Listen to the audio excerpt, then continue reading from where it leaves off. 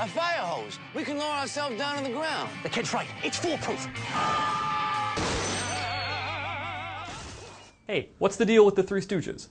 This wacky comedy from the Farrelly brothers, directors of There's Something About Mary and Dumb and Dumber, takes the beloved comedy trio from the 1930s and 40s and plops them into the current world with their still eye-poking, belly-bopping shenanigans intact.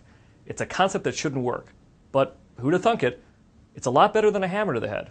That's mostly due to some inspired casting, especially Will Sasso as Curly and Sean Hayes as Larry. Abandoned as kids, all Three Stooges grow up in an orphanage, tormenting Sister Mary Mengele, played by Larry David, and the patient Mother Superior, played by Jane Lynch. Years later, the orphans will be thrown on their ears due to no cash, so Moe, Larry, and Curly leave to see who'll pony up to save the kids. They stumble into a moiter plot involving a sex bot and her boyfriend, but the movie, divided into 3 segments, is about getting bonked on the head by rubber hammers and introducing a new generation to classic lines like nyuk nyuk nyuk and woo woo woo. What's mostly here are some great imitations of what remains an acquired taste.